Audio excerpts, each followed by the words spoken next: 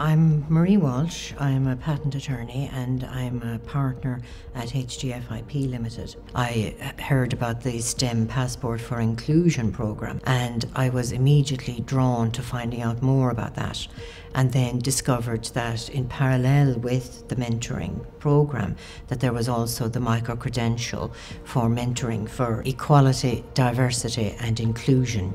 I found that the demands on the micro-credential are very, very manageable.